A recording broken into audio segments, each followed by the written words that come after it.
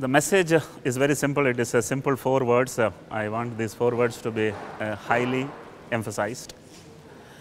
As children, as students, you come here and spend, let's say, 365 days. You are hardly learning anything, but that can be learnt in 30 days. So please don't use this time to kill the time and become old. You please make sure that you have gathered adequate knowledge, and when you get out of the market, you have knowledge as your only weapon to succeed in life. I think this is a mistake which I also did. I realized that normally everybody does. This ability to use the college time is one of the most powerful thing which will get you enormous things in life. That's in college. In life it is focus. I don't think any other word other than focus can be emphasized. I think the man can focus and succeed in everything.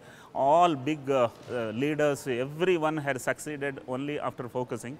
And I think I said in the event also, if you have not focused, you are a failure.